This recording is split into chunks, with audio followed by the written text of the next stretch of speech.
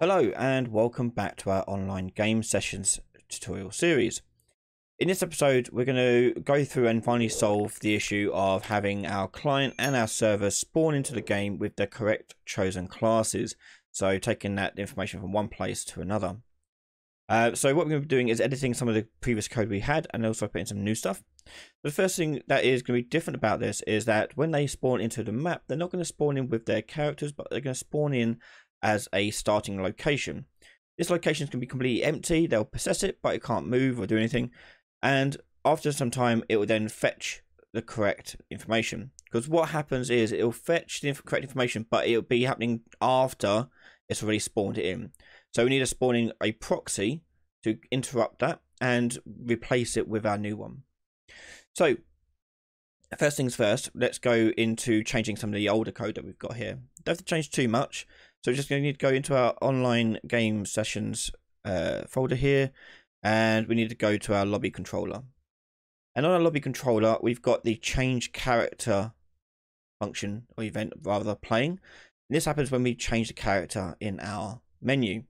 Now, this is fine, except for the last part here. This cast a game instance, we want to take this off. The reason why is because if the player who's the host changes their class first and then the client changes the class after, the server was inheriting the client's class they chose instead. So we'll take that off there and it won't be needed anymore. Next, we're going to compile that and go to our third-person game mode. Now, this is the game mode that is outside of our menus. It's actually part of the actual game. So it's the one that's in the actual gameplay that's triggering our spawning.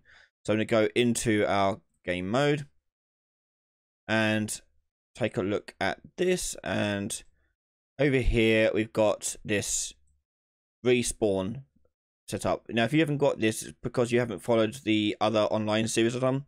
Follow that one. I'll go through how to do respawning and how to do spawning of characters back into the game. We'll be using this same code for us in a minute. So what I'm going to do here is just tie this up. I'm going to get rid of the delay here. Don't really need that. And the switch as authority doesn't really need to be there either. We can delete that and just get that up straight away. Now the thing that's going to be majorly different here is, as you can see here, the spawn actor is choosing a class reference. And this class reference is going to be on the respawn. So previously, you just had this as a static class. We're going to drag this down and connect it to our respawn here. And it will add the new class variable to your respawn node. So we'll feed it in the class that it needs to be used when they respawn. And the respawning is actually happening elsewhere. So let's take a look at the respawn that's happening on our character. And you can see here we've got the respawn character again from our online multiplayer series. When I respawn my character after their death, so disable the collisions, change their physics and so forth, and then do a timer and respawn after 5 seconds. So the difference here is we're fetching the chosen class from our game player controller and feeding it into our request respawn. That will feed into there, and we can now see how that's going to feed into our respawn here. So you're tracking all the way back from that respawn function here, going all the way back to your respawn node on the game mode. We're doing the spawn actor and back to that. Okay, you keep going back and back and back, and eventually you get back to this point where the request for respawning is taking place. So follow that series and then come back to here to learn how to do respawning, and and then all you do is literally just add on this class here, which is a third-person character class, the parent class for all my characters. So that'll be on there, and that'll feed into our respawn. Okay. Now, once it's done that, we're getting it from the player controller here. Let's go over to the player controller, and that chosen class is getting called from the where is it getting called from? From over here. We've already done this last time when we've done character stuff. So we've got character class, we're getting a game instance and storing that. So when the game starts, for each player, their characters, because it's executing an owning client, each of their own characters is going to fetch their chosen class from the game instance and store it on the player controller. So we're using that to feed into our request respawn.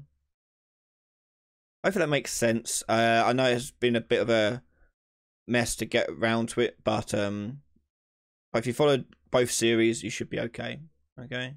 But if you do have any issues, just leave a question into the comments. So I'll feed that into there. So as I said, there are the main differences that we're using a proxy.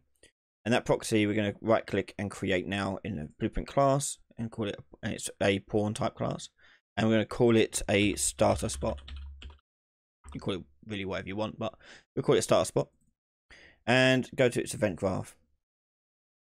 Now on here, on begin play, we're going to wait a certain amount of time before we then respawn the character in. So we need to first of all make the custom event for our spawn class. And spawn class event, he's going to be one that replicates only on the owning client. So only each client will be in charge of requesting the respawn. So we can go to not replicated and do run on owning client. On begin play, we're going to put a little delay in for, let's say, 3 seconds. And then call our spawn class.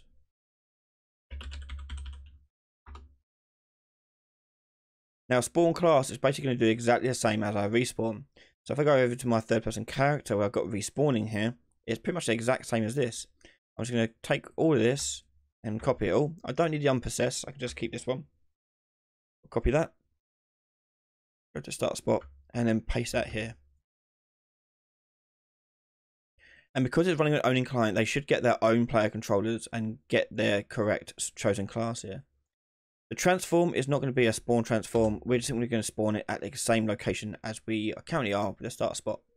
So we're going to get actor transform. And that will set us up there just fine. And after that, we're going to delay this a little bit.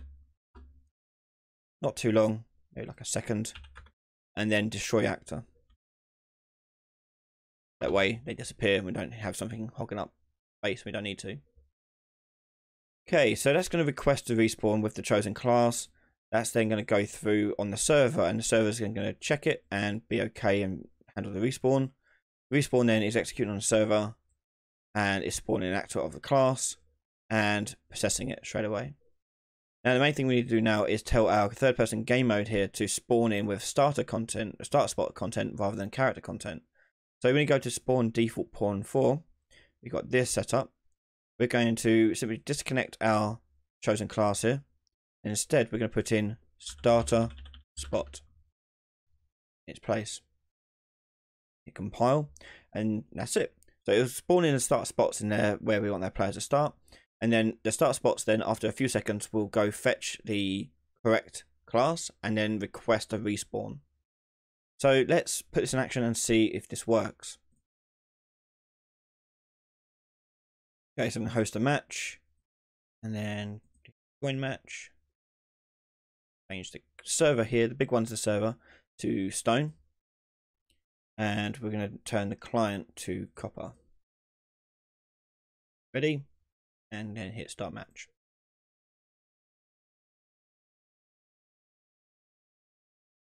So you can spawn in with the starter content first, the start spots. Then after just a few seconds, it'll take them out and put in the new ones. And now you've got the class for each client correct and the server correct as well.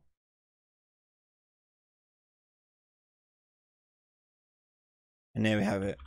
Class choices being requested and spawned in correctly in the levels. In the next episode, we're going to go through the process of making it kick all the players out if the host is to leave the match. If you want to watch the next episode right now, head over to patreon.com/Ryan Laley. We can watch the episode plus many others before anyone else.